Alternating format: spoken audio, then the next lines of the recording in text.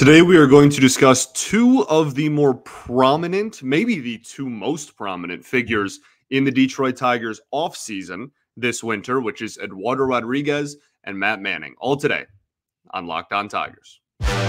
You are Locked On Tigers, your daily Detroit Tigers podcast. Part of the Locked On Podcast Network, your team every day.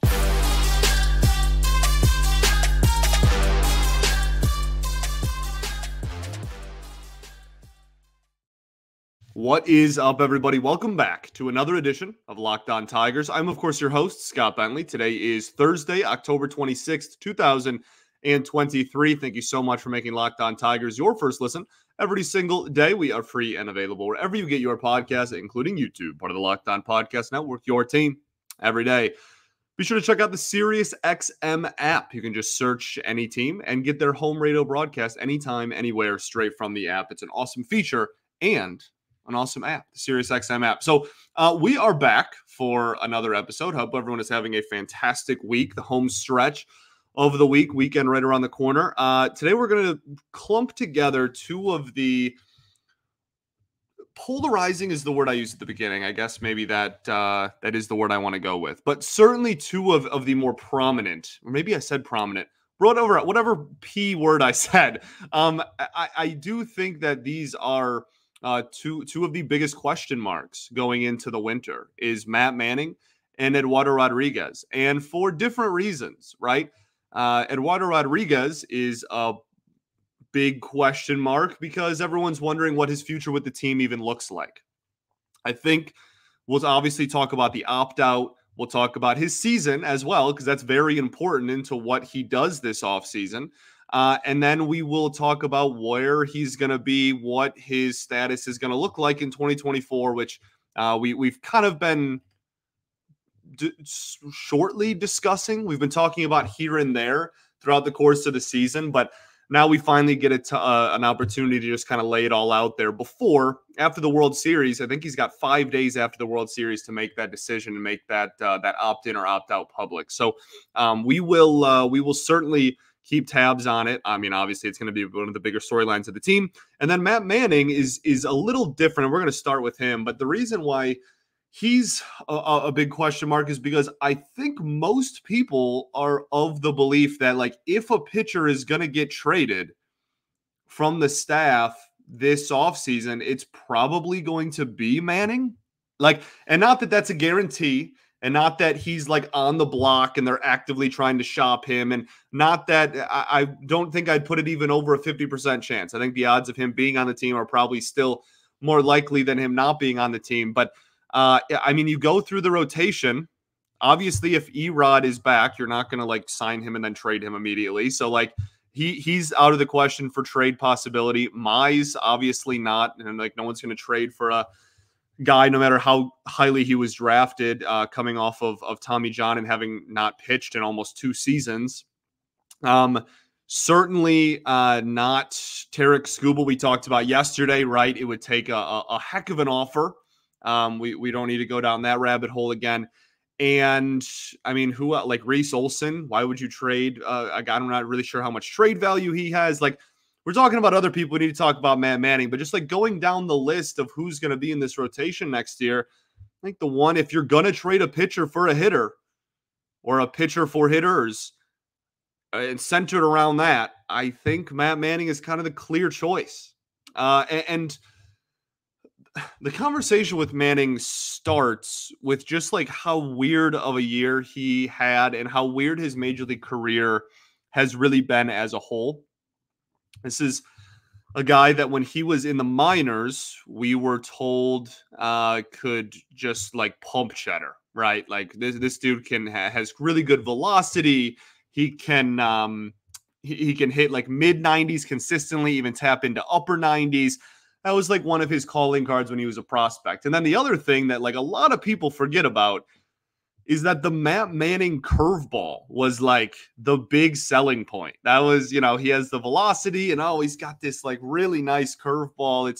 It was one of the more talked about pitches in the organization before like Mize was drafted, right? And then the splitter came along for him. But like That was the profile. And he was a high school pitcher, and there was a lot of development. And he got drafted, in 2016 out of high school? Like, he's been in the organization for a long time. And he has the extension and the athleticism, and everybody was super intrigued, with him. And he didn't have a great year in AAA before getting called up in 2021. And then he gets called up, and he's not like awful, but he's not blowing anybody's socks off. And then the last 2 years, he's been navigating injuries. We'll talk about that a little bit later. But B, it's just been this like constant cycle of, well, the secondary pitches aren't really there. And like the projective stats are horrible. The underlying stats are genuinely like, I don't think I use the word like terrible and awful too terribly often. Like, they're not good. Like, he doesn't get swings and misses. He doesn't get people to chase out of the strike zone. People have a 91 mile an hour average exit velo. That's in the bottom 7% of baseball. His chase and whiff rate are in the bottom 2 and 5% in all of baseball. He doesn't strike people out. Less than 16% K rate. That's 6th percentile. Barrel rate, 9th percentile, bottom 10% in the league. Ground ball rate, 27th percentile. So he doesn't strike people out, but he also doesn't get ground outs. Expected ERA was 5.48. His actual ERA was 3.58. It's almost 2 runs more. His expected batting average, 267, bottom 5th of the league. Like none of his underlying numbers are good. None of them. The only thing he has going for him is the extension is crazy good, which is a good attribute to have when your fastball tops out at it tops out. That's again, like, he's just so odd. He tops out at like 97, 98. He'll hit it every once in a blue moon, but the average fastball velocity, the average fastball velocity over the course of the season is like 92 or 93 miles an hour. So like, it's good that he has that extension, because that can make, that can add a couple of miles per hour in what's the word I'm looking for? Not expected, but not important. It can make it seem a couple more miles an hour faster when you have a crazy good extension, right? That's the whole point of having a good extension. You cut the distance to the plate. You can make 91 seem like 95. That's awesome. But like, you have the ability to throw 95 and 97 because he does it sometimes in the middle of a game. And like, he's the most inconsistent pitcher you've ever seen in your life. And it's not from outing to outing, which is even more frustrating. It's from inning to inning. He will throw 91 mile an hour fastballs with no secondary pitches in the first inning. And then he'll pump 97 3 times in an at bat and throw a slider that looks pretty decent to a righty. And you'll be like, okay, that's great. And then in the 4th inning, he's right back to throwing 91 with no slider and a changeup that's like okay at best. And you're like, all right, well, I don't even know what to make of this anymore. All of that being said, all of this frustration that I'm airing, and all of this this frustration that I have with him on the mound, like, he has so much talent. I think he's still oozing with potential. He's still only 25 years old. Like, he is oozing with potential. He has all the tools to be a really good pitcher in this league. And all of the underlying numbers are bad. That all being said, he had a 3.58 ERA this year. That's like pretty darn good. That's really good. Michael Lorenzen had a 3.58 ERA this year. Erod had a 3.3 ERA this year. Reese Olson had a 3.99 ERA this year. Matt Manning had a 3.58. So he gets outs. We'll talk about his pitch mix a little bit more, then we'll talk about the injuries. And at the end of the show, we'll talk about him and Erod's futures both together, because, that's obviously the biggest storyline for both of these guys going into the winter. We will do that right after I tell y'all about our friends over at Ibotta.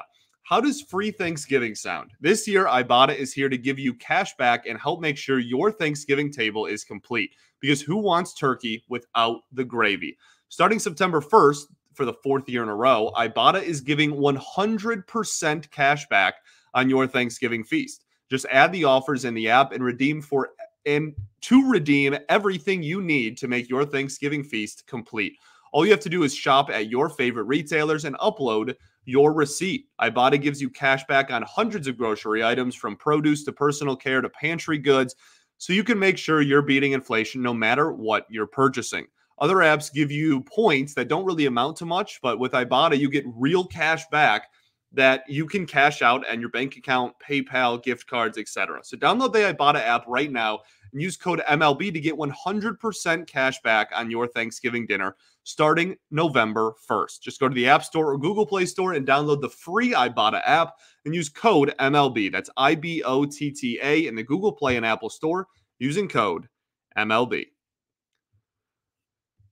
All right, everybody, welcome back here. Segment 2 of Locked On Tigers. I appreciate y'all for tuning in, making us your first listen every single day. Shout out to the everydayers that do tune in every day. We'll be back tomorrow. Yes, tomorrow's the Friday episode. We'll be back tomorrow, assuming no news comes out of camp. We might do a little bit of World Series talk as well, because I think this will be a cool one. There's some opinions out there about this World Series that I'm not too fond of either. I enjoy the game of baseball, so I'm going to enjoy the World Series. Okay, so when talking about Manning, we talked about the underlying numbers. We talked about the 2-run difference between his expected ERA and actual ERA. But the thing is, last year, 2022, he had a 3.43 ERA, right?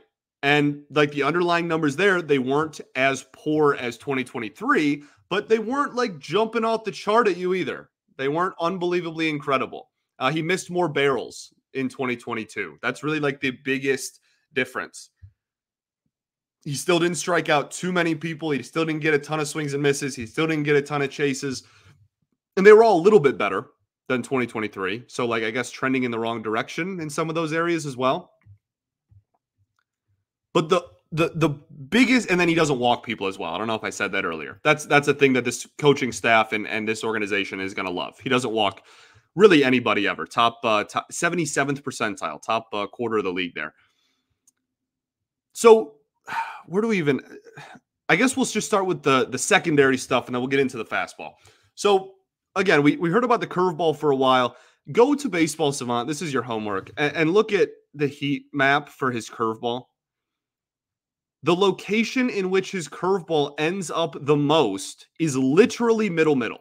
Like, and I'm not exaggerating. Like, it's not like, oh, it's a little bit inside, or like if you were to break the strike zone into a 3x3 grid of 9 squares, the darkest red the heat map is on all of the curveballs he threw this year is in the center square. So that's not right. That's not where a curveball is supposed to be. You want that low, obviously. So hanging way too many curveballs for starters. The changeup, he only threw 3.5% of the time. There was one outing I remember. I don't remember who was against, but I remember coming on here and talking about he had like one specific outing where he threw a ton of changeups, and I was like, oh my goodness, this is awesome. And then he kind of just like stopped. I would love for him to throw a changeup more. His slider, 31.6% of the time. A lot of red right over the middle of the plate there as well. And like heat maps aren't end all be all, right? Like situations matter. Sometimes, you know, you want a pitch in a certain location. I'm not trying to just say, oh, like these are all over the heart of the plate. This is awful. But the curveball one, there's no situation where you ever want to throw a curveball right down the middle. And the fact that most of them ended up there is wild to me. But slider's a little bit different. You can, you know, maybe kind of argue that there's some situational stuff going on there. So even if you don't believe in that stuff, just going based on the numbers. And this is my biggest point. Matt Manning, for whatever reason, whether it's the extension, whether it's the spin on it, whatever your theory is fine by me, because I don't think the smartest human being in the history of the world could figure it out. His four-seam fastball consistently has gotten outs his entire career. 2022, he had a 197 opponent batting average against his four-seam fastball and a 250 slug against his four-seam fastball. This year, he had a 214 batting average against with a 366 slug against his four-seam fastball. That's 2 years in a row. And like his rookie year, like nothing really worked too amazingly well. But like rookie year, and he got called up mid-season too. Not going to take too terribly much stock in that. I'm going to take the last 2 seasons a lot more. His run value, okay? So Baseball Savant there's a lot of math behind it, whatever, whether you believe in it or not. All of his other pitches are either +1 or worse. Like in most of them are negative. In the last 2 seasons combined for his entire pitch repertoire and run value. Okay. His slider this year, 0, curveball -2. Last year, curveball -2, changeup -2. Most are either +1, a couple zeros, and then a lot more negative. His four-seamer +7, which is very good, and a four-seam fastball in 2022 of +8. It just gets people out. It's 92. It's not super spinny, but and he doesn't get swings and misses on it. But it consistently, for 2 years running now, has just gotten people out. So, if we're just talking on the field, I want him to throw the fastball like 1,000,000% of the time. And I know that you can't just only throw one pitch, but his four-seam fastball, he threw 47.6% of the time, slider 31.6% of the time, the curveball 17%, and the changeup, like I said, 3.5%. Just like become Joe Ryan, dude. Like seriously, throw the four-seam fastball like 70% of the time. Like and maybe I don't know like if he wants to do that. I don't know his mindset about like where he stands on the mound and what he wants to do and what type of pitcher he wants to be. But like this is multiple seasons of data now where like people just can't hit your 92 cheddar, bro. Like just keep throwing it. I don't the name of the game is get people out, and that pitch gets people out, whether you like it or not.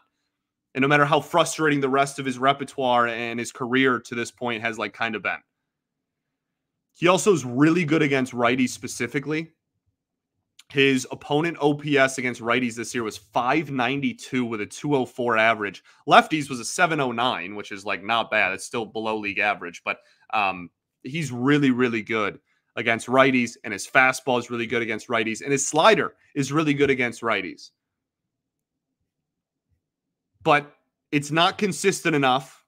His secondary stuff isn't consistent. And like it's hard to put that in like analytics and numbers terms because like the numbers for his secondary pitches aren't the worst things you've ever seen. They're really not that bad. But like outing to outing, inning to inning, they're just completely, it's a pendulum. It's just a roller coaster. So if I just want to see him either develop the changeup more, develop the secondary stuff more, or throw the fastball literally 70% of the time and just game plan around that. And like, is this sustainable? I don't know. I don't know. and like, it's my job to tell you whether like I think it is or isn't. I don't know. I don't know the answer. The underlying numbers would tell you, heck no, not even remotely close. But like, it's 2 years in a row of this happening as well.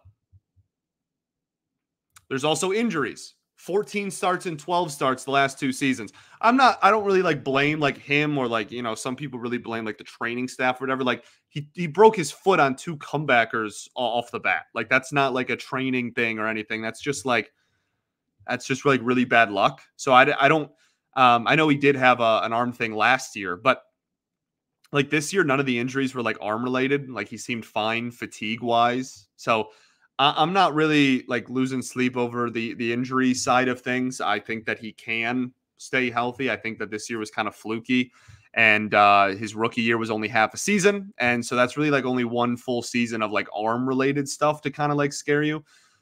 So we'll see, but it's impossible not to bring up. He has gotten injured a lot. This will be his 4th season he will have pitched in 2024, and we have not even come close to him even having over 15. Well, we haven't even come close to him having 20 starts in a season because we haven't even seen him have 15 starts in a season yet in his major league career. That's not true. His rookie year, he had 18 starts. I was like, that feels wrong. We haven't seen 20. That was the number I had in my head. We haven't seen him hit 20 yet. 18 starts, 12 starts, 15 starts. That's his last 3 years.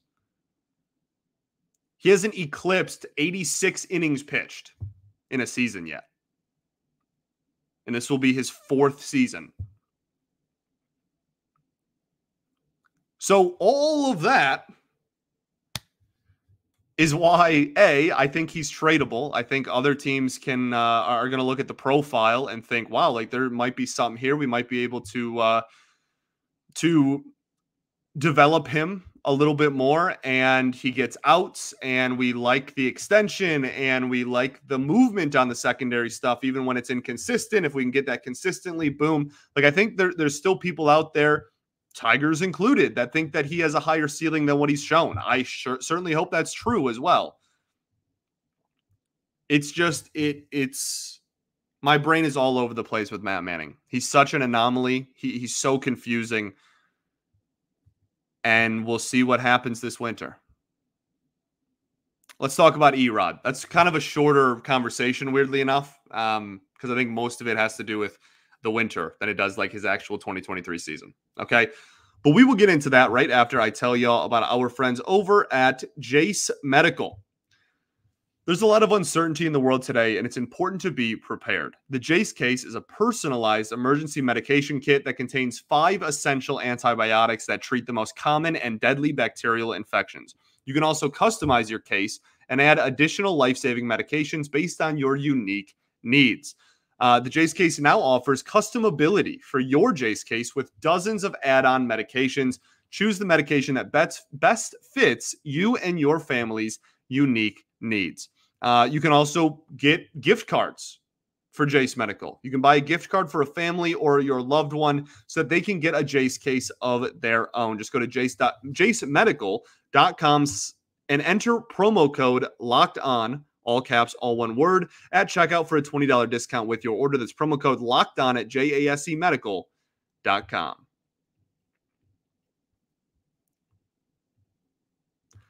Welcome back, everybody. Third and final segment here, Locked On Tigers. Appreciate y'all for tuning in. So I think we're done talking about Matt Manning for now. Well, like I said, we'll talk about him and Erod both. I think I made it pretty clear. Like I think he's certainly, this organization needs bats. Like they still so desperately need offense. And you've proven that you can develop pitching.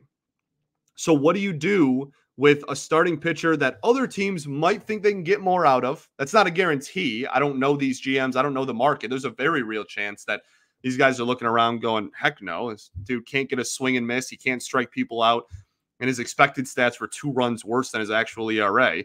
Very real possibility. Not denying that that's very much on the table. But there might be people out there that think they can still get more out of him. The Tigers might still think they can get more out of him and not move him, right? Like there's so many different angles you can really attack with Manning, but of the rotation as it stands now and of the starting pitchers that are penciled in now, I think it's pretty objective that if there was one to put your money on to get traded, it would be Manning. None of the other ones just like really make sense at this point. Erod is not going to get traded because Erod is either going to get extended or be pitching for another team in a couple of months. Eduardo Rodriguez in 2023 had a career season for the Detroit Tigers. He had 152 2/3 innings pitched, a 3.3 ERA. He was a 3-WAR pitcher, according to Fangraphs, an 8.43 K per 9, a 2.83 walk per 9, and a 0.88 home run per 9. So, he was great in the first half, right? Pre-injury, he was phenomenal the first 2.5 months of the season.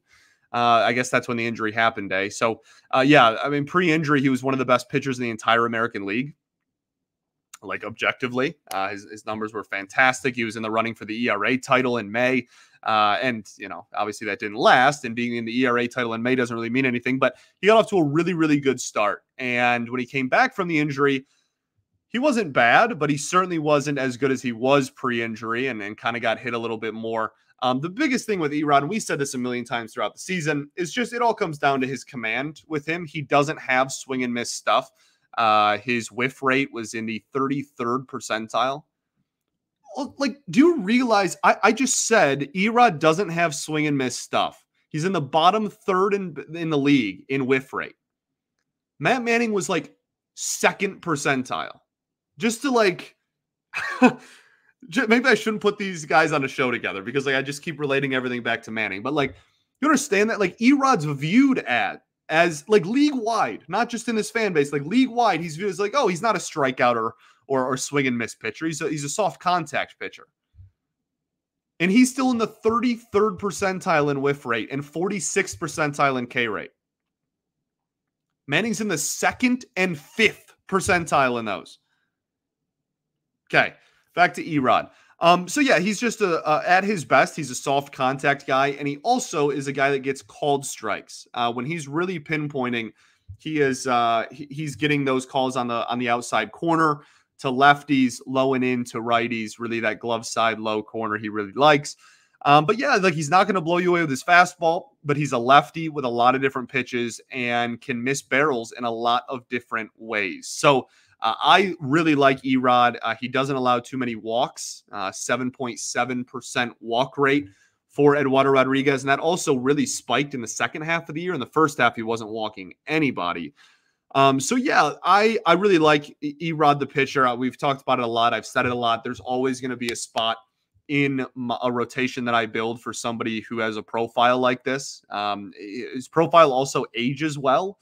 Lefties that don't need velocity to get people out, that tends to have longevity to it, right? And Erod has certainly had his injury stuff in the past as well, but he also has some seasons with a whole lot of innings. And right now, he is the only pitcher. Let's just look at the innings pitch totals by the Tigers in 2023. 152 and 2/3 Erod. Next up, Michael Lorenzen with 105 and 2/3. Michael Lorenzen was gone in July and was second on your team in innings pitched. Joey Wentz, 105 and 2/3. Reese Olson, 103 and 2/3. Everybody else, 85 or lower. And that 85 is Tyler Holton, who's literally like a middle reliever. So you desperately need innings, which is one of the big arguments for keeping Erod around for next season. This guy, can get you innings, even with having missed 6 weeks at one point this season, still gave you over 150 innings pitched this season. And again, just that profile of like, you can go deep into games a lot more consistently when you have the ability to get non-strikeout outs. And like, obviously swings and misses are king. Like that's the kind of a golden standard in the game these days. But you can really prolong your career and go further and further into games when, there's a few examples, several of them on the Rays, to be honest, where like even like Blake Snell, somebody like that. And he obviously, this was a career year for Snell. So like maybe this year isn't the best example to use it, but previous years of Blake Snell where like he would go 5 innings and strike out like double-digit batters. And it's like, okay, well, how valuable is that really? So again, like this has a profile that's going to, I think, age pretty well. I don't think Erod's going to get significantly worse anytime soon, which again is a reason why a lot of people want to hang on to him. I guess we can, there's really nothing else profile-wise. We went over it a lot during the regular season. Barrel misser, not a bat misser, four-seam cutter, changeup, sinker, slider. Outside of the slider, those are all just different variations of pitches that just move a little bit out of the same tunnel. It's how he keeps people on his toes. He's really good at it. He's a professional pitcher. He pounds the strike zone. I really enjoy and appreciate Erod, the pitcher. Okay. Now, let's talk about this winter.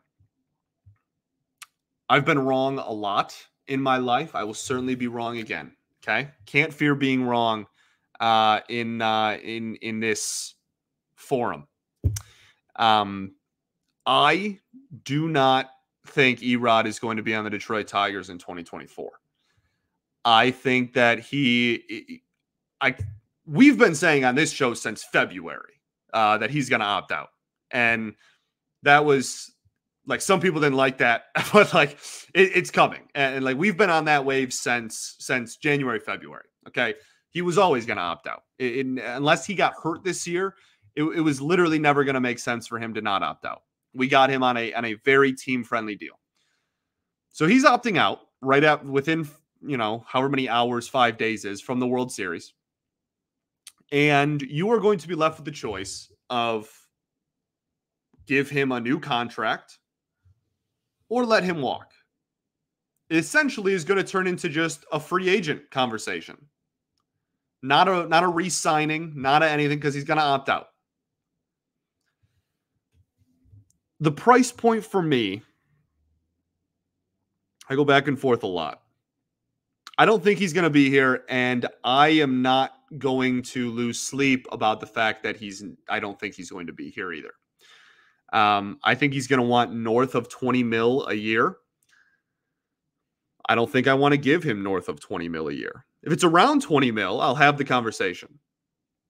If it's around what a qualifying offer is, which is not too much different than the first contract we gave him, the QO this year, I think is going to be like 18.5 mil, I want to say. I can double check that when the time comes. I would do that. I would do around what a QO is going to be. 20 mil is around like my limit. And then if he's like, hey, I want add another year, so go from 3 years to 4 years, and give me, an AAV, an average salary of like 22 mil, I think I'm turning my cheek, man. And like, again, like there's always a spot in my rotation for somebody that pitches like that. I really like him stylistically, but when you look at what this team needs, and if they re-sign Erod, I'm going to be pleased. Okay. My biggest thing that I try to remember, and sometimes I forget, is that the Detroit Tigers payroll next year is going to be astronomically low unless they go out and spend money in free agency this winter, which I'm not really sure they're going to. And when I say astronomically low, I mean like if you go through and you go look at the books and you remove Miggy and you remove Erod, you remove some of the other guys that are going to come off the books, the Tigers could legitimately have one of the lower payrolls in the entire game of baseball next year. So if the difference between $2 million is standing in the way of keeping Erod and you really like him as a front office, then like put your big boy pants on and grow up and go get him. But I guess it always comes back to ownership, right? If ownership gives you a budget every winter, are you going to prioritize Erod, or are you going to try to get some bats in here? It's a tough question. It's a tough question. As you can see, I'm very scatterbrained with both of these guys. I go back and forth on trading Manning probably every hour. And when it comes to Erod, I'm certain he's opting out. But the decision to keep him, I don't think the Tigers are going to prioritize him. That's, I guess, my biggest takeaway from this. I don't think the Tigers are going to prioritize $20 or more million a year for a starting pitcher who's not an ace on a deep contending playoff team. Always a spot in my rotation for him, has October experience, is going to age well. I believe all of those things. I don't think the Tigers are going to set aside that much money a year for a guy that, when the Tigers in theory would be like really good again, is going to be like a 2 or 3 in their rotation. I think that's where I stand. Thanks for making Locked On Tigers your first listen every single day. Shout out to the everydayers that do tune in every day. We'll be back tomorrow talking about a couple more players on the roster. We still got Green, Torkelson, a couple utility guys left as well. And then depending on how long the World Series goes, maybe we even dabble into some minor leaguers as well. Maybe some AFL, Arizona Fall League updates next year. We'll see what happens next week. We'll see what happens. All right. Peace and love. Going to therapy's dope. I'll catch you all tomorrow, baby. Go Tigers.